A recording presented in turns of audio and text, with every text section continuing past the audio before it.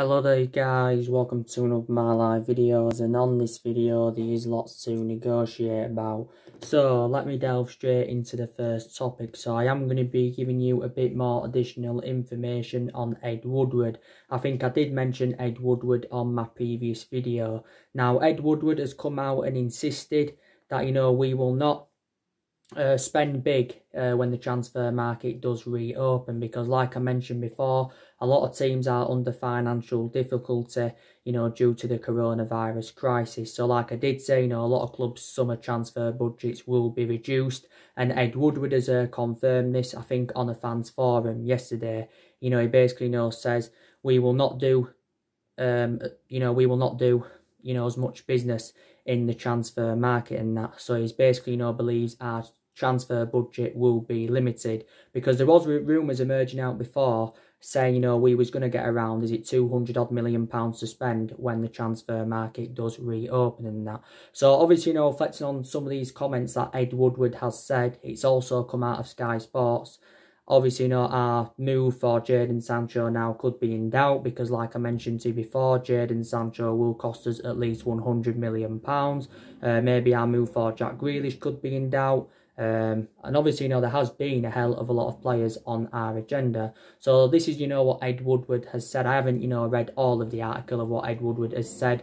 But he basically, said, did Ed Woodward, that, the market, will not be a normality, basically, what's going on with the coronavirus pandemic. And I did say, it will affect a lot of teams' transfer business. So Ed Woodward, of course, has been at Manchester United since 2012, is it? So he has been at the football club now around 8 years. Obviously, Man United have been very, very critical of him. And, I've also been very, very critical of Ed Woodward. Obviously, he's been criticised, for us overpaying for players in recent years. Of course, we paid like £89 million for Paul Pogba. We paid £75 million for Romelu Lukaku. When we did have him, of course, obviously, we paid £50 million for Fred, £40 million for Matic, £80 million for Harry Maguire. So we are known for overpaying for players, and he's also been criticised because our recruitment policy has been poor for the last 6 or 7 years or so. And also he's been criticised with his poor selection of managers, because obviously Solskjaer is our 4th permanent manager since the Ferguson era, and Woodward of course got rid of David Moyes. He endured, 9 months at the football club. Obviously, we knew he was never going to be a successful manager at Manchester United, David Moyes. Of course, Ferguson was at the fault for ever recommending him in, because obviously the main explanation why Ferguson recommended him in is because they was both Scottish. Obviously, Louis van Gaal went. He endured 2 years at Manchester United, won the FA Cup. And of course, after that, Jose Mourinho went, and Jose Mourinho endured 2.5 years at Manchester United, did win 2 trophies in his first season. But like I've mentioned, Man United and Woodward have recruited a hell of a lot of players in since the Alex Ferguson era. We have recruited over 30-odd players in since the Alex Ferguson era. Like I said, under the David Moyes era, we recruited 2 players in, and that was Fellaini and Juan Mata. Marion Fellaini now is no longer at the football club. Obviously, Fellaini did endure 6 years at Manchester United.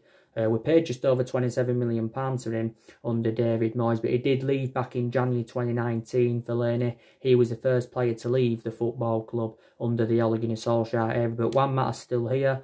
Obviously, Louis van Gaal, brought a hell of a lot of players in. He brought the likes of Schneiderlin, Sebastian Schweinsteiger, Di Maria, Falcao, Daley Blind, Rojo, Darmian, Memphis Depay. Louis van Gaal brought a hell of a lot of players in, but actually, Louis van Gaal also got rid of a lot of players.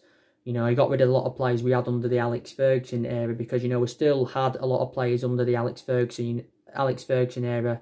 We had a lot of players, when we had David Moyes, so let's just put that into the equation. So they're the players Van Gaal recommended in, and Jose Mourinho, he also brought a hell of a lot of players in, and, analysing the vast majority of this team, it is Jose Mourinho's. Jose Mourinho recommended 11 players into the football club, and I think he spent around, was it £400 million? Jose Mourinho's first signing was Eric Bailly, who we paid £30 million for. He is very, very injury prone though, is Eric Bailly, so that is an element of concern, but still very, very good centre-half. Obviously, you know, Jose Mourinho brought Lee Grant in. Obviously, you know, very injury prone. He's seldom played for Man United. He's hardly played as Lee Grant, but I think he's out with injury at the moment. Don't forget, Mourinho brought Diego Dalot in. I think that was in his final transfer window. He brought Diego Dalot in. Obviously, you know, he brought Victor Lindelof in. He brought Fred in. He brought Matic in. He brought Lukaku in. He brought Sanchez in. He brought Mkhitaryan in, he brought Ibrahimovic in. So yeah, Jose Mourinho recruited a hell of a lot of players into the football club. And obviously, you know, Solskjaer, you know, so far has enjoyed 3 transfer windows at Manchester United. And he... What?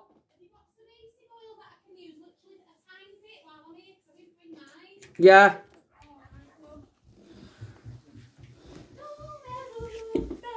Can I come in? Yeah. Yeah. Tar. What flavour is it? Red dye. What's red? What is it, like a fruity flavour or something? Yeah. Yeah, you can borrow it, yeah. I don't need to borrow the full thing, I only need to put a bit in while I'm here. Don't ever look back, don't ever look back. So yeah, Charlie, if you're on Facebook, yeah, tune into if you like your baseline. Yeah. If you follow Our House Events, yeah, type that in, Dale yeah. Castell. Yeah. He does live DJ sets all the time. He's doing them tonight. Pass, Danny Bond's doing a pass set me tonight as quick. well. Alright, thanks. Thanks, Alright, thank you.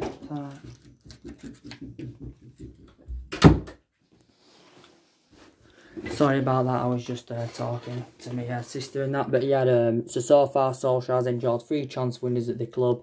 And, you know, he has spent £220 million on 5 players. Last summer, of course, he brought Daniel James, Bissaka and Harry Maguire in. And, of course, in January, he brought Bruno Fernandes and Odion Ighalo in. And I've got to credit, you know, the players that Ole Gunnar Solskjaer has recommended in so far. So, yeah. So, you know, this is what, you know, Ed Woodward has basically done. He's like 7 or 8 years at Manchester United. There was also positivity coming out regarding Woodward the other week, like I updated you, because it did say that Ed Woodward now is no longer involved in our recruitment process. So that's obviously, you know, very, very good news.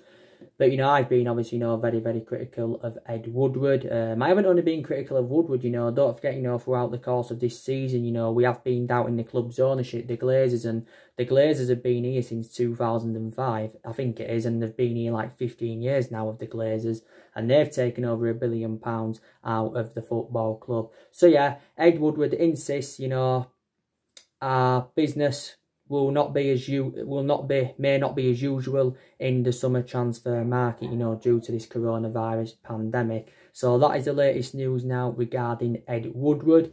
Now I'm going to delve into another topic now, and this topic is, you know, for when the season, you know, could resume. I don't think there's actually no an exact date yet, you know, when the Premier League season is going to resume, but I've just been reading recent reports today, and it does mention, you know, that the Premier League will return within weeks. Games will be played behind closed doors, of course, for public health reasons. And it also said, you know, that Premier League games could be shown free on television. So that's obviously, you know, very, very good news. Because obviously the Premier League has been suspended since like the 9th of March. So it has been suspended now for over a month as the Premier League. Obviously, you know, due to this coronavirus pandemic. Like I updated you recently, it did say that the Premier League have held talks, I think, with UEFA, and it said the Premier League have got a back plan to resume, to end the season, sorry, by the 31st of July. They want to end the season by the 31st of July. Now, the main explanation for this is so, you know, Champions League and Europa League games can be played in August, and I think Premier League have agreed this with UEFA and all of that. Like I updated you yesterday regarding Liverpool, it did say regardless whether the season resumes or doesn't resume, Liverpool will still be handed the Premier League title because UEFA, of course, have confirmed. It's Alexander Seferin, who's the UEFA president. He said that, you know, Liverpool should still be given the title because Liverpool only need 2 wins from, you know, what is it, their 9 remaining games have got, and they are sitting 25 points clear of Manchester City, so Liverpool are going to end their 30-year drought. Reiterate what I mentioned before, though, you know, if the season was to be void and it wasn't to resume, then it would be interesting to see how it would implicate the leagues, because there was some reports saying, like, you know, teams won't get relegated, you know, who were in the relegation zone and stuff like that. And I think UEFA are planning to play the Champions League on the 29th of August. So this is what, UEFA are planning. Roy Keane's come out and he said, Premier League players should refuse pay cuts, because I think some players have had their wages cut by around 30%. Don't forget, Liverpool are changing their sponsor from New Balance to Nike. I think Newcastle and Watford are also changing their sponsors. But yeah, the season will definitely resume, definitely. But it will be played behind closed doors. And UEFA also too have been recently talking to around 55 national associations over resuming the season. It did say UEFA will make a decision on who gets qualification for the Champions League for next season if the season isn't to resume. I've been hearing reports saying we wouldn't get Champions League if the season wouldn't resume, and then I've been hearing other reports that have been totally contrast, saying we would get qualification for the Champions League if the season wasn't to resume. But we're in a Champions League spot because we're sitting 5th, and don't forget Manchester City are banned from the Champions League for the next 2 seasons. But, their appeal is a long process, don't forget. And, it was said the other week that Arsenal could get qualification for the Champions League. I don't know, to be quite honest with you, but the season is going to resume. Obviously, they had a meeting last Friday, did the Premier League, obviously to establish plans for the remainder of the season. They had a meeting. They were supposedly, set to talk about finishing the season on the 30th of June, but there was no talks about the season finishing on the 30th of June. There was no talks about, issues with players' pay cuts. There was no mentions of transfer windows and stuff. And the Premier League, have had quite a few meetings, to establish plans for the remainder of the season. But I was hearing recently, they was going to start on the 8th of June.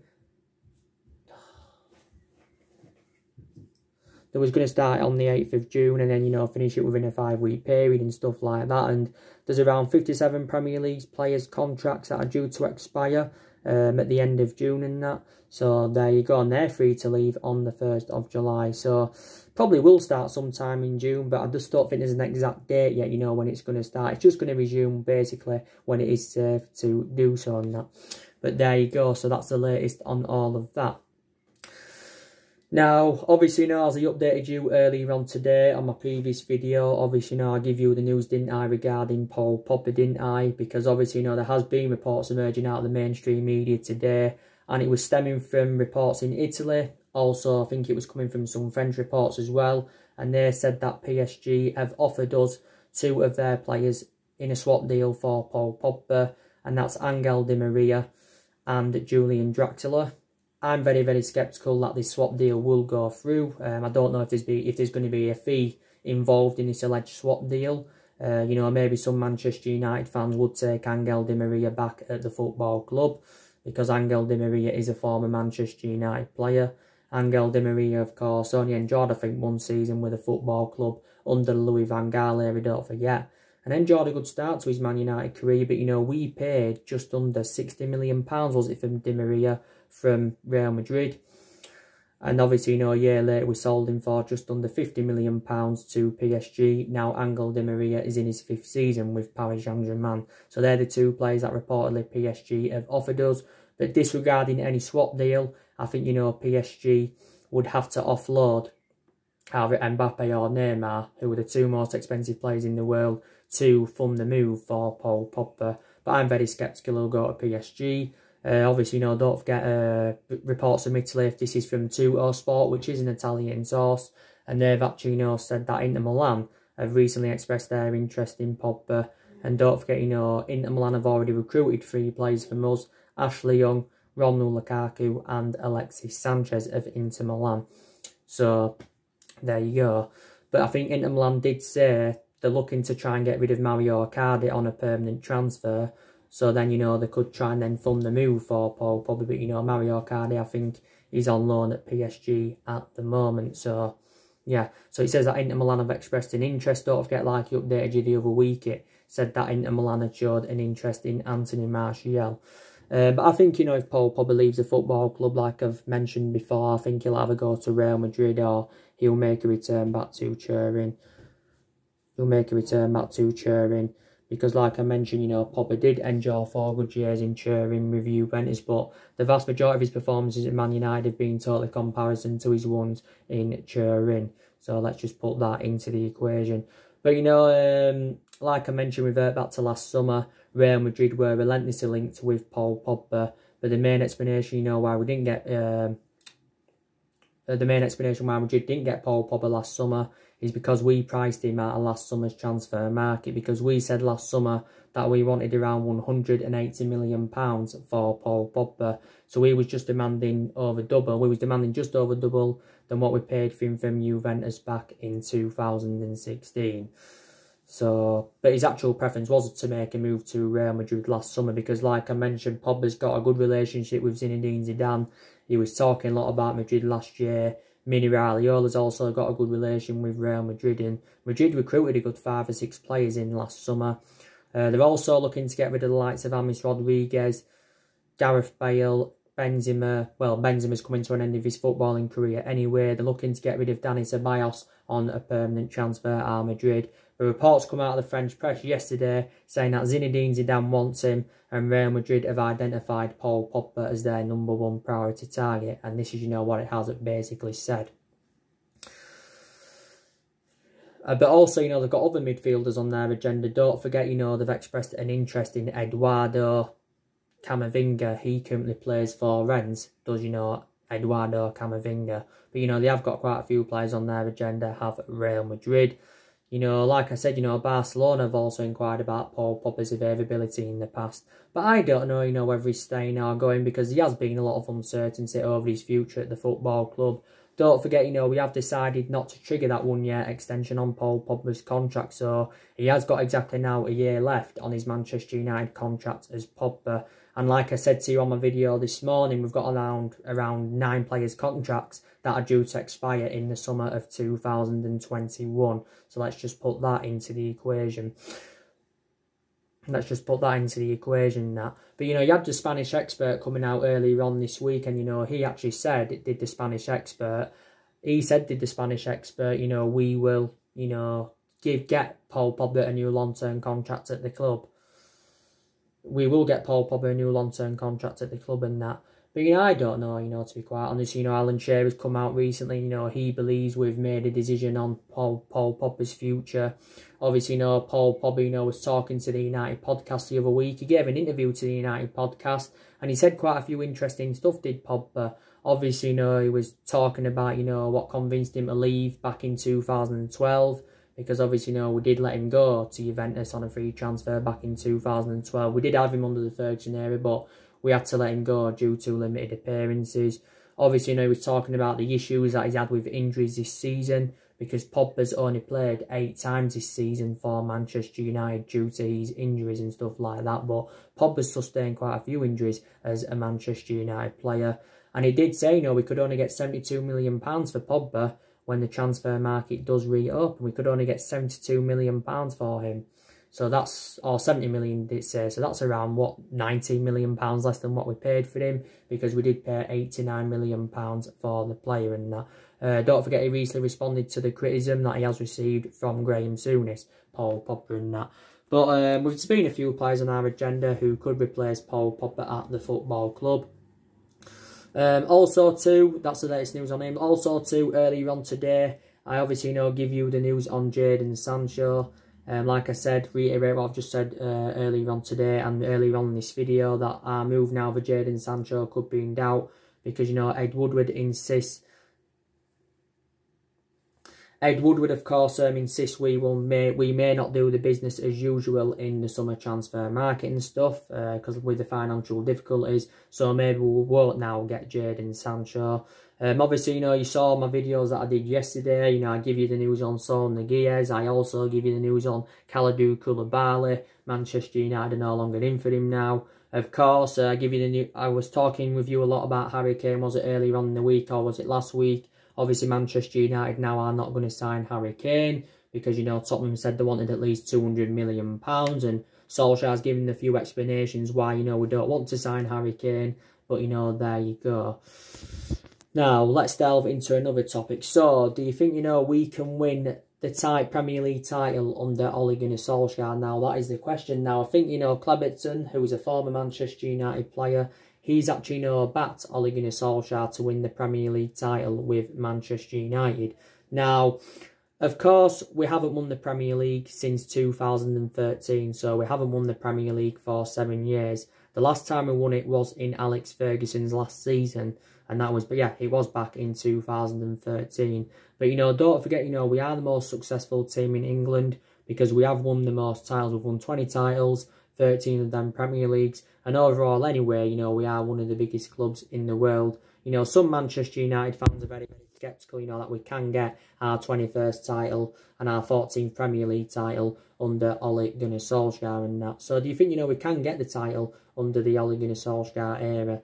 Now, I do believe if we can recruit the right calibre players in when the transfer market does reopen, I think we can challenge for the title next season. Possibly not, maybe not win it, but I think, you know, minimum we can challenge for it next season. So I think, you know, Solskjaer said, you know, we need to make around 3 or 4 signings, you know, for when the transfer market does reopen, you know, so we can, you know, be up there challenging for the title. And Solskjaer's already identified the areas in the squad where he thinks, you know, we need to strengthen up. Obviously, of course, you know, we're looking to get a centre-forward in.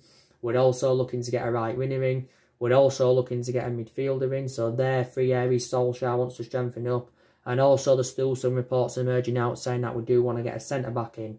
But me, personally speaking, I don't think Manchester United are going to sign a centre-half when the transfer market does reopen. But I liked what Ole Gunnar Solskjaer said the other week because he insists, you know, that we will exploit the transfer market when the transfer market does reopen. This is, you know, what Ole Gunnar Solskjaer had said. But I've got to make an admission because I think, you know, we have really, really improved in the transfer market under Solskjaer. What I mean is I think, you know, we have been a bit more sensible with our recruitment. So that's one admission I have got to make.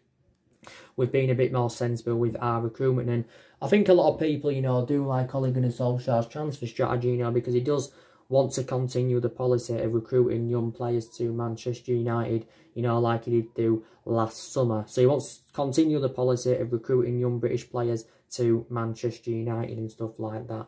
But, yeah, but, you know, we may not make 4 signings in the summer, you know, we could only make 1 or 2 signings, you know, you just don't know, basically. But Solskjaer's got the backing of Woodward and he's got the backing of the Glazers because, don't forget, Ed Woodward said numerous times throughout the course of this season that Ole Gunnar Solskjaer's job is safe, even though, you know, we have enjoyed our worst start ever to a Premier League season. You know, we've enjoyed our worst start to a Premier League season for 30 years.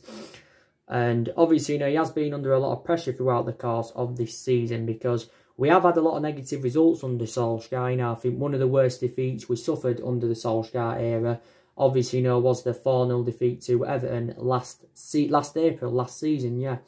Solskjaer, after that game, publicly come out and apologised. We had the 2-0 home defeat to Cardiff at the end of last season. Obviously, you know, we've had defeats to, like, Newcastle this season away from home. You know, defeats at home to we had the defeat at home to Crystal Palace 2-1, don't forget. Obviously, you know, drawn quite a lot of games as well. Drew with Southampton, drew with Wolves. So we have dropped a hell of a lot of points throughout the course of this season. But Solskjaer is aware of the pressure, you know, that he has been under. But there again, we've had some positive results under the Ole Gunnar Solskjaer era. But, you know, obviously, you know, before the football season that was suspended, we was in a really, really good vein of form. Because don't forget, you know, we are unbeaten in our last 11 games in all competitions. And that's our best vein of form since Ole Gunnar Solskjaer, you know, was the interim manager. Solskjaer got the job on a permanent basis, reflecting on what he did when he was the interim manager. Because, you know, don't forget, Solskjaer won his first 8 games at Manchester United. Obviously, you know, he'd only lost 1 of his first 17 in all competitions. And, of course, he won 14 out of 19 in all competitions. So that was enough to give him the job permanently. So let's be honest about that. I've also got to credit him because I think Solskjaer has promoted the youth very, very well because the young players have been given their opportunities this season. You know, such as Greenwood's done well, Brandon Williams has done well, you know, Garner and Chong, I expect them to get more opportunities going on into next season and that. So, you know, so that's also a positive you can take. And Solskjaer's also got rid of a lot of the deadwood since he got recommended in. We have seen a good 9 players leave since Ole Gunnar Solskjaer got recommended in. But like I said, you know, I'm determined to back him all the way. I still don't think he's the foreseeable future for Manchester United. What I'd do is I'd give him another season. And if it doesn't work out next season, that's when I would get rid of Ole Gunnar Solskjaer. I really, really would. But like I said, it is a transition period, and Solskjaer is hopeful that we can get through this transition period. But it has been a transition period for several years, let's be honest. But, you know, take into account, like I've said before, you know, Solskjaer is still in the process of rebuilding this Manchester United team. Because, analysing it, you know, Solskjaer's inheriting the vast majority of Jose Mourinho's players. He's still inheriting players even from the Van Gaal era. There's only Martial and Luke Shaw now here from the Louis Van Gaal era. I forgot to mention earlier on, by the way, there are other players Louis Van Gaal recommended in. And obviously, you know, there's still Matt here from the David Moyes era. So Solskjaer does need time at the football club. You know, don't get me wrong, I don't think he'll replicate Alex Ferguson's legacy, but I don't think any manager, you know, will replicate Alex Ferguson's legacy. But, you know, Ferguson endured 26, 27 years at Man United, but obviously, you know, Ferguson, don't forget when we recommended him in, didn't win out in his first 4 years at the football club. He didn't win out in his first 4 years at the football club, did Alex Ferguson. But look what he went and accomplished after that 4 years of not winning anything, Alex Ferguson. You know, we won a total of 38 trophies under the Alex Ferguson era. But he does deserve more time, does Ole Gunnar Solskjaer, you know, definitely does. And I think, you know, when the football season does eventually resume, you know, we can continue this good run of form up and, you know, hopefully we can end the season on a high. I do expect around 5 or 6 players to leave Manchester United when the transfer market does reopen. Like I've said to you, I've already gone through with you the players that I do expect to leave Manchester United. Jones, Lingard, Pereira, they're definitely 3 players I expect to go. I expect us to get rid of Rojo on a permanent transfer. I also expect us to get rid of Smalling on a permanent transfer. I think the club have got to try and get rid of Alexis Sanchez as well. He's another one. But obviously, you know, we're finding it very, very difficult because, like I said, Sanchez's wages, you know, are really, really having a bad effect on the football club. But there you go. But we will definitely, you know, get rid of players. And, you know, we can win silverware this season as well. You know, we can win the FA Cup, we're into the quarterfinals. We can win the Europa League. You know, we are into the last 8, don't forget. But there you go. But, you know, the longer Solskjaer remains in a managerial job at Man United, he's going to be gaining more experience because he is inexperienced as a manager, let's be honest. So, yeah, you know, that's really everything to update you with. So, obviously, the first topic I started with, you know, was Ed Woodward. You know, he's come out and, you know, told the fans forum, you know, that we may not do business as usual in the summer transfer market. So, we won't spend hundreds of millions of pounds on players. So, reflecting on, you know, what Ed Woodward has said, you know, Jadon Sancho's move to Manchester United now is in doubt. And, you know, do you think, you know, we can get our 21st title under the Ole Gunnar Solskjaer era? And, yeah. And like I've said to you before, you know, we've still got, you know, quite a few long-serving players here at the football club. You know, quite a few long-serving players have left, but we've got a few long-serving players here now. You've obviously, you know, got De Gea, that's into his 9th season at Manchester United. You've got